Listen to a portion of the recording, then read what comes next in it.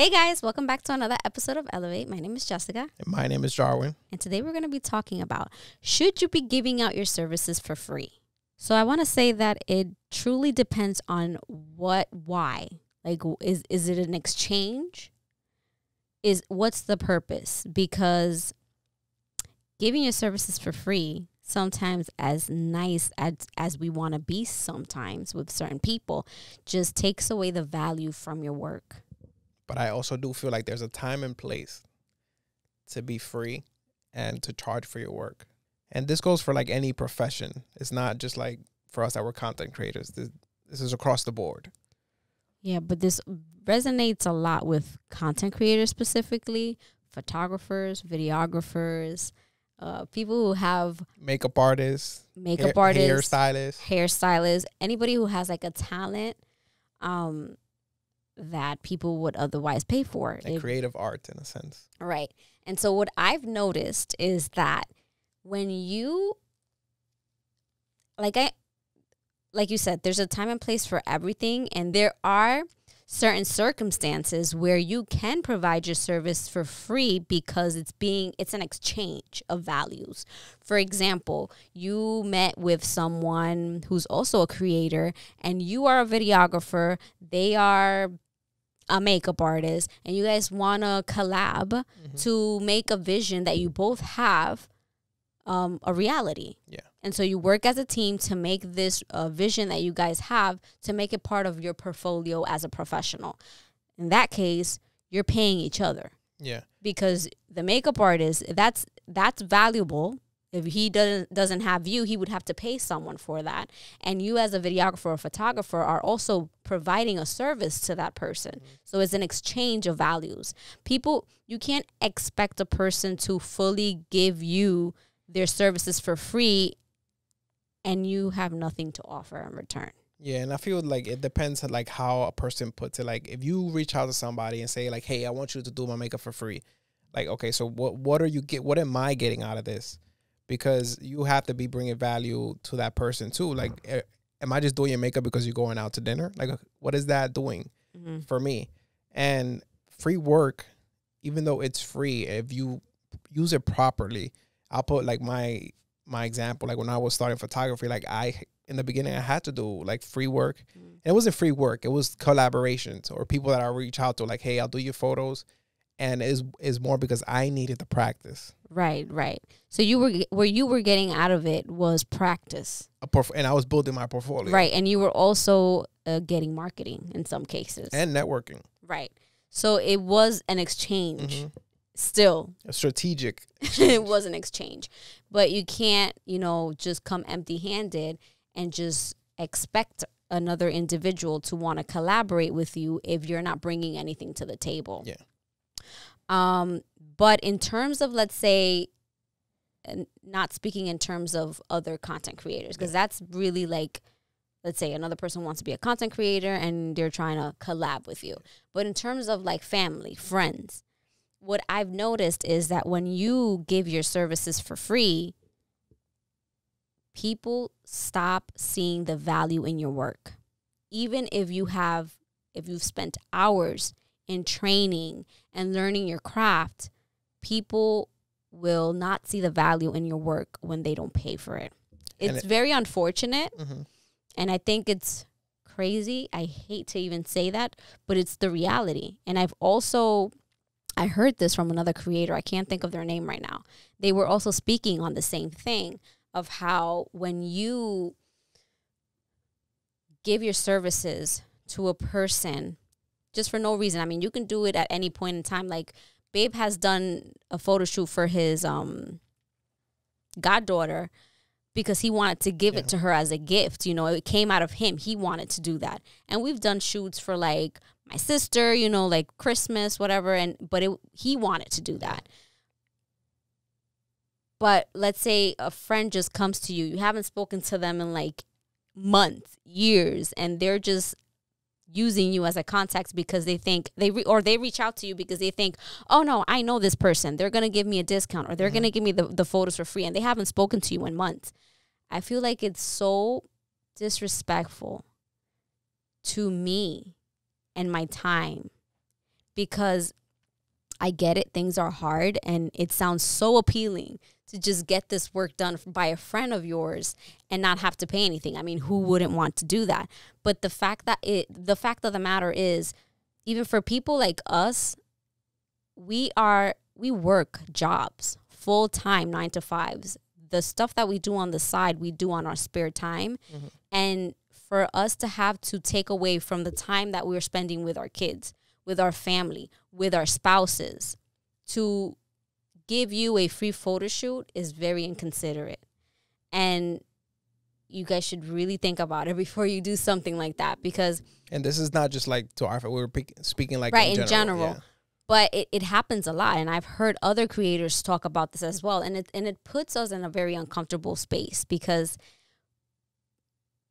I could be cool with you. I can love you as a person, but that still doesn't mean that you should take advantage. Yeah, because once you feel like this person is taking advantage of you, it just, the relationship turns sour, because now it feels like it's not out of like, oh, we respect each other and love each other. It's more like an exchange type of relationship, or like you're expecting something from me every time we go somewhere or something like that.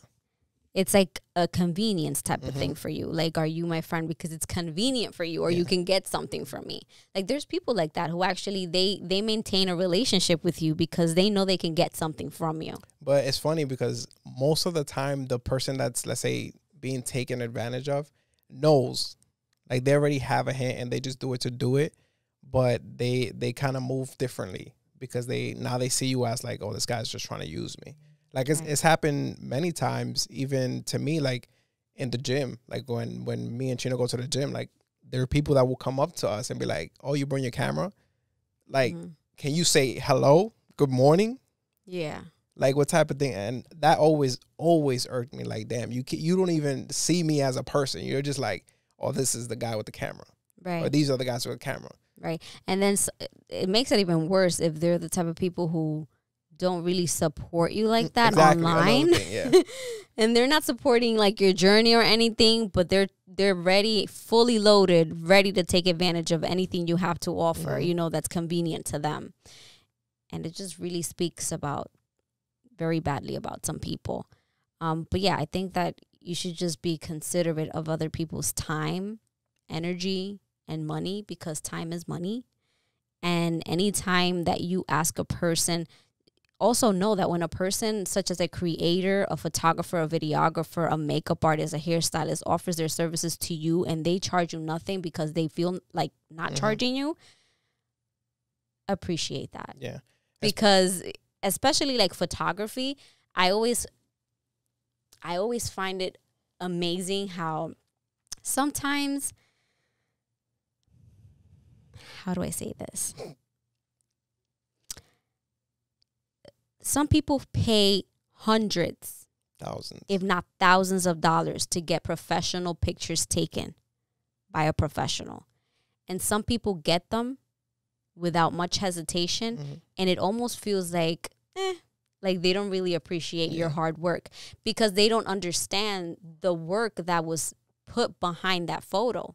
Like the arrangement that had to happen for that photo to happen. But the thing is that people don't see is, like, for example, if you was to tell me like, hey, I want a headshot, like I can set up a headshot in 10 minutes, right? Because I just know I've done it so long and I know how to do it. But what the value in that is how long it takes me to set that up. Like, if you was to go to somebody who doesn't know how to set something like that up and you're paying them and you walk in and this person is like trying to figure out how to do a simple headshot, you're like, wait a minute, like I'm paying this guy for this? But now when you go to a professional and you're paying that amount of money, it's for that reason, because they have that expertise. The knowledge. Exactly. But some people see it as, oh my God, but you're going to charge me that much for a headshot? Like, it's so simple. It's just like click the button. 30 minutes, yeah. Like you did that in 30 minutes. Yeah. But what you're paying for is the time that person spent on learning how to do all of these skills that he has acquired. Some skills cost money. Some skills just cost them a lot of time, trial and error. And what you're paying for is the expertise. And another thing that I feel... Because if it were that easy, then just grab a camera and do it yourself, right? Pretty much. But it's not, because there's a science behind it. And that's why everybody needs to really appreciate everybody's professions and just be appreciative of what people do and respectful.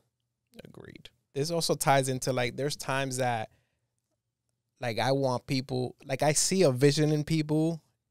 Like, it could be a friend, it could be somebody. I'm like, yo, like, you could do this. Like, I know, like, some people tell us, like, I know you guys could do it. I know you guys could do it. And we usually execute, like, when people are telling us something.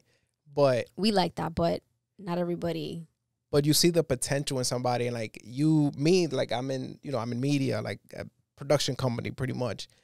And I tell you, and I give you the game plan, like, do this, this, and that.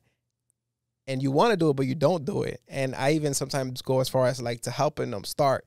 I've done countless logos for people just to start.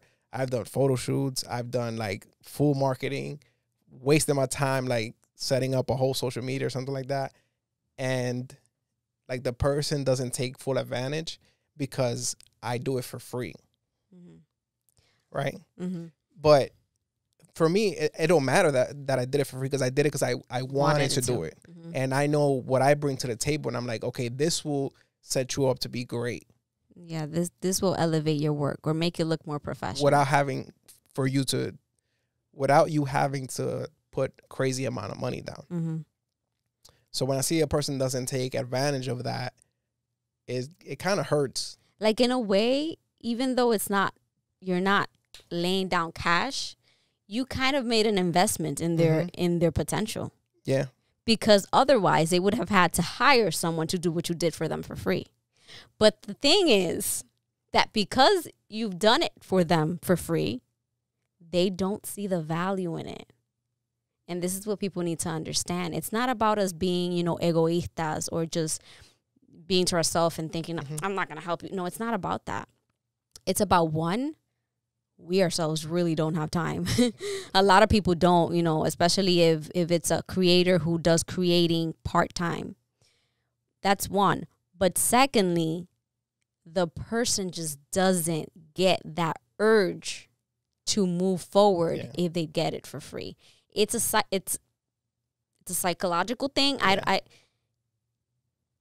They just don't. It feels different when you're dropping down hundreds to pay for something than somebody's been like, oh, here's the whole thing. Just go run with it. And again, this is not just for us. This applies for everybody. Yeah, I mean, it would even be, I think for us at this point, if somebody was to do that for us, I think we would take full advantage of it because of the point in time that we are in our lives and the stuff that we're feeding our brain. We know it's very important.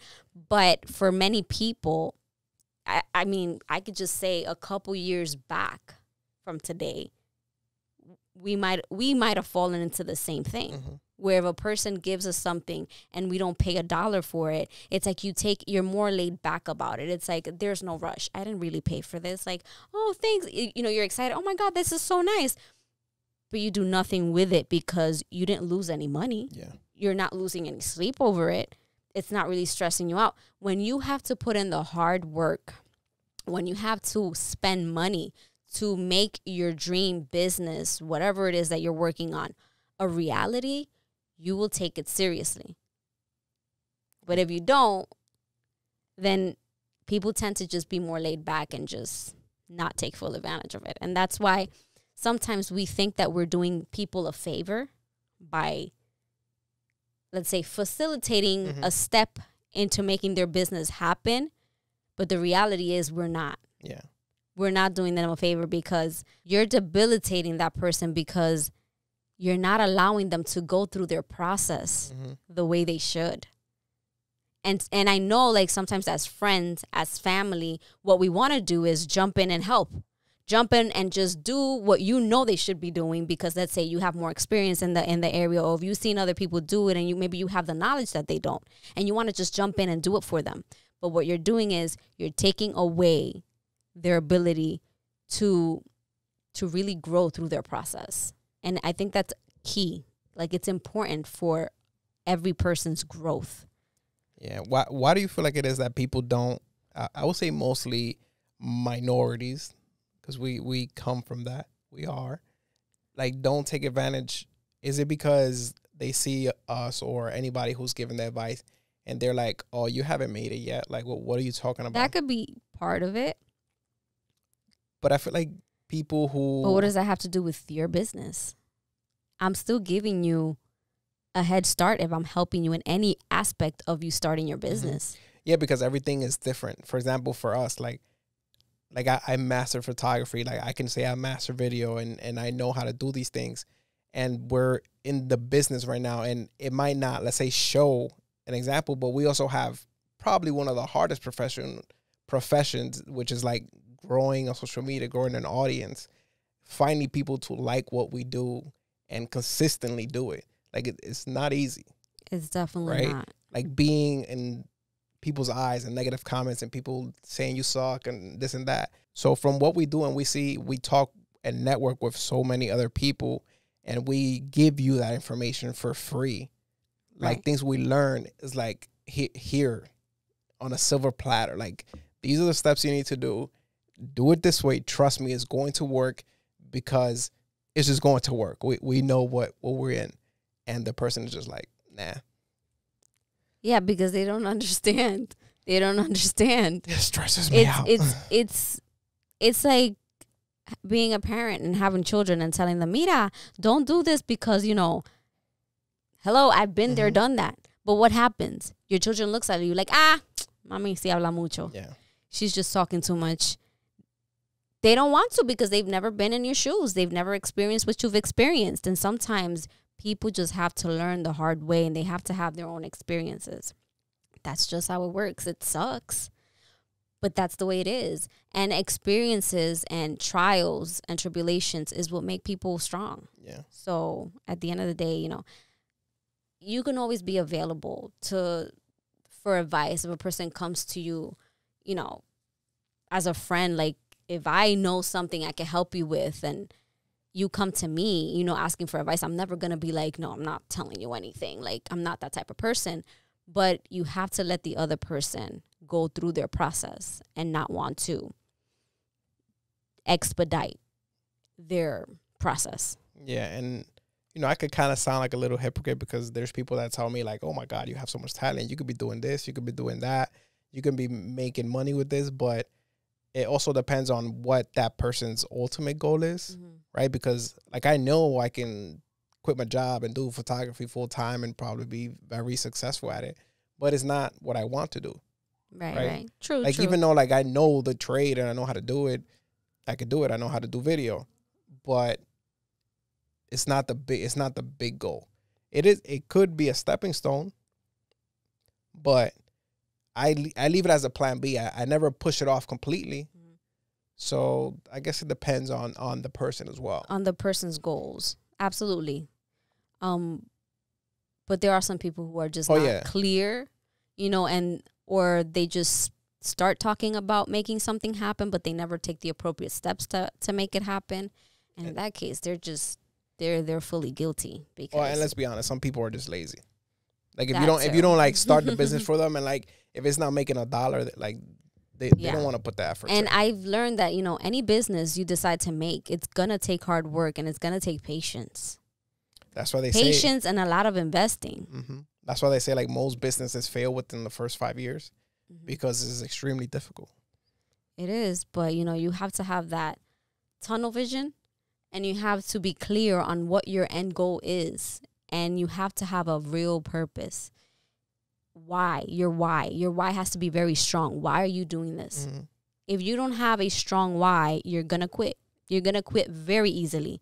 If you don't believe in yourself, you're going to quit very easily. If you start for the money, you're going to quit very easily. Very easily, because nothing starts off super profitable. There's rare occasions where something starts off very profitable, and most of those occasions that start off very profitable die down because it was something that was maybe, unusual, or, it was a trend and you just happened to catch on. So we have to understand our why, and we have to be very strong about what is it that we want and how are we going to get there, and setting a plan and a goal. It's so important. And also have in mind, like, to not, if you feel like you need to do it for the, like, you always need to do it for the money, right? Like the end goal has to be, if you're starting a business, this like, I need to make money off of it. Because if not, just start a nonprofit. right? Yeah. But I mean, you need money to live, so you need to make money. yeah, so, but love what you do. Don't do it for the money, but the money will come as a byproduct of you doing what you love to do. Right. Just make sure that what you're doing, you love. I feel like, especially where we come from, we can't think of just doing something for passion because we need the money to elevate our families. But just make sure that whatever you choose to do and whatever you focus on is something that you enjoy, because you're going to have to be doing this for a long time. Yeah, it's like us. Like you guys, see it out there and like you see like the way our content has evolved. If you guys are not our old OG subscribers, and it's taken a lot of money, equipment, a lot of learning, literally school experiences, like you see all of this, and this is part of a business we started. We treat this as a business that we started a long time ago, and we're grinding. And it's been a lot of ups and downs. I think this is the most stable and focused we've been. And not making money, because we're not making money to support what we do. No. So we invest in ourselves. This is what we do. We are our own investors at this point. But we believe in our vision. We believe in what we have to offer. We believe in the long-term goal. And so that's why we're here. And we've done a lot. We started a long time ago. We started what? Started with just me in 2015. 17, I think it was. 15. With the makeup. Oh, yeah. And then it transitioned to a family channel 2016. Or 2017, around there. But even though we knew we liked the vlogging and all that, we enjoyed like photography, and I was doing makeup at the time. We kind of enjoyed all of that. We still were in our learning phase, learning ourselves, learning what is it that we enjoy, learning how can we use what our talents to make a business. We were still in the learning phase. We were experimenting with many different things. But now that we have more of a clearer picture, we're more focused. We're determined. We've gained so much experience. I don't believe, it's been years, but I don't believe any of those years were in vain. Yeah. We learned so much. So much growth. Especially my husband over here, Darwin, has learned so much. I'm so proud of you. Thank you. Like all the photography and videography skills that you learned, the editing. I mean, can I get a round of applause? I give it to myself. I know that there's a lot more for you to learn. We will always be learning. Always learning.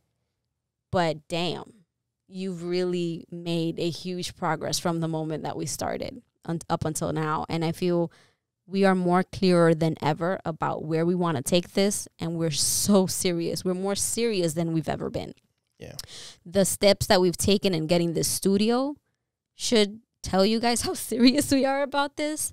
And, we're so serious to the point where we're determined this year to change our habits, to listen to Audible. If we don't want have time to sit down and read a book, at least listen to the books. And we're more conscious of like the little books that we've read so far have made such a huge impact on us so far. And it just makes such a huge difference. If there's anything that I can advise you guys, if you guys want to start a business, if you guys want to invest in yourselves, and just maybe you're lost, maybe you don't know what you should be doing and you're trying to find your purpose, all I could tell you is just educate yourselves. Read or listen to Audible. Listen to self-help books that will open up your mind to think a little differently, that will guide you in the right way to get you organized. I think organization is key, especially when you're parents, because your mind can be so scattered with work and your children that you have no time to really sit down and like gather your thoughts and really think about what is it that you want to do. But if you feel like you're empty still, like you still have so much digging to do and you're not happy with the work that you do, you want to be your own business owner, whatever it is, start with yourself, with organizing yourself, with organizing your personal life first. And then look into what is it that makes me happy and start digging, what is it that you have in your mind? Because we're all different and not everybody wants the same things. But I feel like for me, what has helped me a lot these past few months has been, one, having someone to keep me accountable, which would be you and my comadre. Like, they're keeping me accountable. And just understanding how important it is to take care of myself mentally and physically. Yeah, because once you take care of yourself, like, everything just flows because you're in a better place to take care of other people. But if you in can't a better take care mood, if you can't take care of yourself, how are you gonna take care of other people? That is key. I can't even stress that enough. And I've known this for years, but sometimes we're very hard-headed and we think that we can make things work our way and that we don't have to do whatever they say we have to do. We want to do things our way because we're that hard-headed. But when you start doing what you have to do, you start getting adequate sleep. You start maybe drinking more water. You start eating healthier, making healthier choices when eating. I know you're not going to be perfect. This is not going to be perfect the moment you start, but just baby steps. If it's just starting with you going to bed early, start with just going to bed early. That's how I started, But once you start feeling better because you're maybe just getting adequate sleep, then you can go to the next step. And trust me, once you start making it a habit, once you fall off and you see how awful you start feeling again, you want to get healthy again and you want to do it over. So, but you have to stick with it for a long time. You have to stick with it. You have to be disciplined with yourself, because if you're not, you're never going to see the result. And you're always going to say, oh, nothing works. Nothing works. You're not working. Yeah. And there will be days that will be tough and there'll be days you slack off, but find yourself an accountability partner. Like you said, I hold you accountable. Our comadre holds us accountable. And you never know accountable. You never know who you are inspiring and motivating. She inspires me. I've told you this, right? I used to wake up early, not as early as I do now, but I saw her getting up early and committing, and I'm like, if she's committing, why can I commit too? I wanted to do it, so let's do it together. It's an exchange of energies. And it's not like sometimes we wake up and we do what we gotta do and we talk. Sometimes we just both in our own lane, we do what we gotta do. And some of you may be asking yourselves, what? Why are you waking up so early? What are you doing?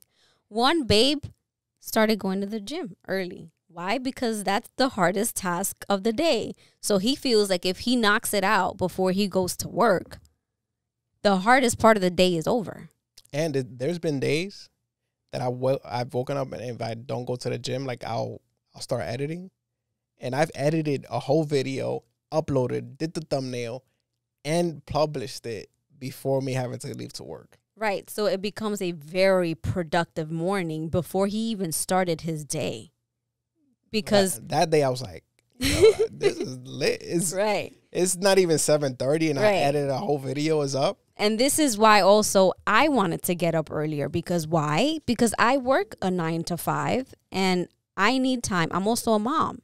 But I need time to focus on my goals, to focus on what is it that I need to do.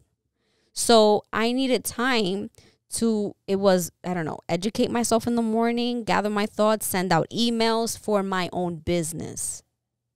So when we wake up this early, I don't know what it is about it, but everybody's sleeping. Everything is so quiet and it just feels so peaceful. Yeah.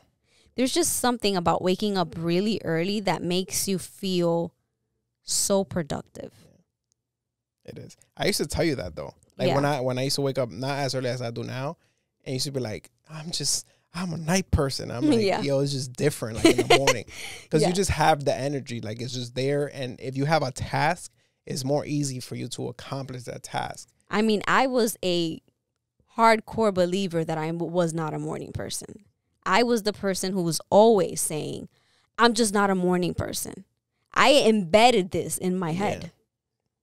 But one thing I've learned from the books that we're reading is that if you tell yourself these things, you're going to feel like you're not a morning person. You're setting yourself up for failure. It's not that you're not a morning person. You're just not getting adequate sleep. You're not going to sleep at the right time. You're not getting the adequate amount of hours of sleep. And that's why you're waking up angry, groggy, whatever it is. You wake up, the alarm goes off, and you snooze it, and you snooze it, and you snooze it. And Mel Robbins clearly told me, when you snooze, you lose. No, when you snooze, you go back into a sleeping cycle that has never left my mind since I read it. I mean, heard it because it was on a podcast. It has not left my mind. So when my phone goes off, I am not going back to sleep because I know that if I close my eyes again, it's over. I'm waking up in a bad mood, and I don't want that. I like to wake up feeling like, okay, let's start my day. Let me do my quick prayer. Let me go wash my face, brush my teeth, and get ready for this day. Listen, just listen to me. Listen to me. She's a believer. I know it. I mean, it's a proven fact for me now. Yeah. It's not just a book anymore. It's not just a podcast telling me that this is how it works. I have lived experience at this point. I know it works. Even though I used to tell her, but... You know, sometimes you just need... I'm not enough. I know. Sometimes you just need someone else that isn't your partner, that isn't your mom, that isn't your dad, a professional, you know. Sometimes you need to look at statistics and the proof that this is how your body works in order for you to be convinced. Whatever it takes, just get educated, people, and do what's right for you. I love how we went from free work to waking up early. Yeah. Yeah. You know, this is Elevate Podcast. This is what we do. But yeah, so to conclude this topic, wake up early and charge for your shit. Nah. Wake up early and nothing for free. So value your work. Don't let anybody take away the value of all the hard work and all the time spent on educating yourself on your topic, on whatever it is you're an expert on. Don't let anybody devalue what you have to offer to the world. You are valuable. What you offer is valuable. And remember, you are the one who gives what you do value. If you do not give what you do value, no one is going to see value in it. You can have the best skills in your industry, but if you do not put value on those skills, nobody will put value on them for you. Nobody. Yeah. Well said. We'll end it there. So yeah, because I could go on and on. Yeah. All right. So that's it for today's podcast, you guys. Thank you so much for watching. If you're here on YouTube, don't forget to leave us your comments down below. Hit that like button if you enjoyed this video. Don't forget to hit subscribe if you haven't already done so. According to our statistics, more than half of you are not subscribed to this channel. So please hit the subscribe button and join the family.